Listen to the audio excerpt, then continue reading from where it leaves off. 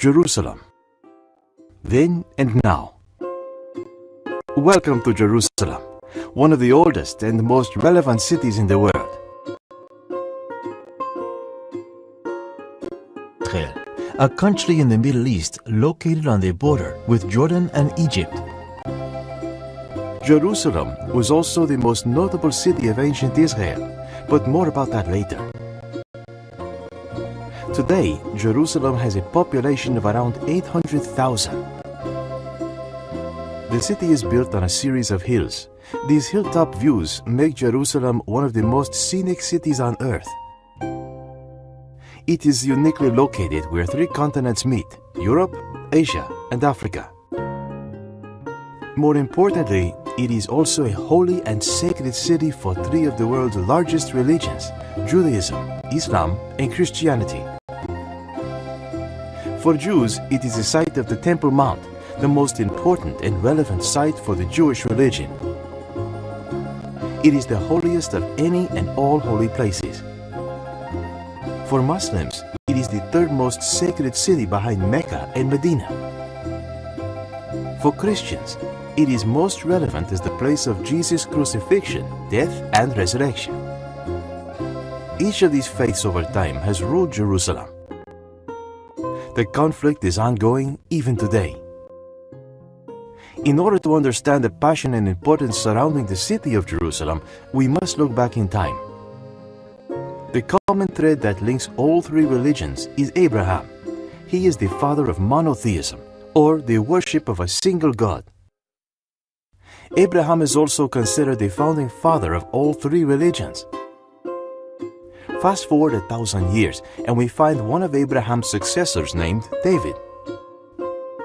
This is the same David that conquered the giant named Goliath, a story we have all heard about. David fought many battles and eventually established this land as the nation of Israel, with Jerusalem as its capital city, and he is its king. For these reasons, we often hear Jerusalem called the City of David. Part of King David's vision was an elaborate temple that would enshrine the most valuable artifact in the Jewish religion: the Ark of the Covenant. The Ark was a golden chest housing the tablets engraved with the 10 Commandments that were handed down to Moses centuries earlier. The temple became the focus of Jewish religious life.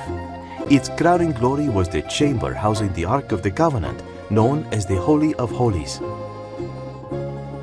400 years later, the Babylonians destroyed the temple in one of the many battles fought in the city.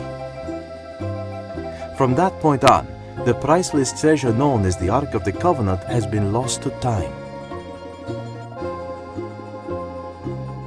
Only one part of his temple remains standing, the Western Wall. This wall has now become sacred to Jews and is the destination for many pilgrimages. The city is divided into two sections: East Jerusalem and West Jerusalem. They are about as different from each other as they possibly can be. Generally speaking, East Jerusalem is traditional and West Jerusalem is modern. East Jerusalem has open-air markets and craftspeople in tiny workshops making pottery, baskets, jewelry, and leather goods. The streets are very narrow, making it difficult to impossible to drive there. Instead, donkeys and camels carry people and packages just as they have for thousands of years. East Jerusalem is also where we find the Old City. For many hundreds of years, this was the city of Jerusalem. The Old City is not very big, and you can walk around it in about an hour. It is also a walled city. This fortification has helped to defend it for thousands of years against one invading army after another. The Old City has 4 distinct quarters: the Jewish, Muslim, Christian, and Armenian quarters. Leading into the Muslim quarter is the remarkable Damascus Gate. Arabs in the area often use this gate as a meeting spot. The heart of the Old City is the Temple Mount, once known as Mount Moriah. 8 stone staircases rise to its top. Here we see the buildings and places that have been fought over for thousands of years. The Temple Mount is the most sacred place within a sacred city. West Jerusalem is a modern city with a Middle Eastern flair. Not far away is the Israel Museum, a showcase for Israeli art and history. The showpiece of the museum is a collection of the Dead Sea Scrolls, housed in the Shrine of the Book.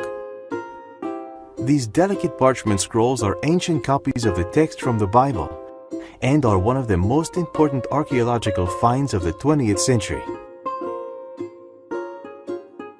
Jerusalem's importance in world history is impossible to exaggerate, as few other cities have been so important to so many.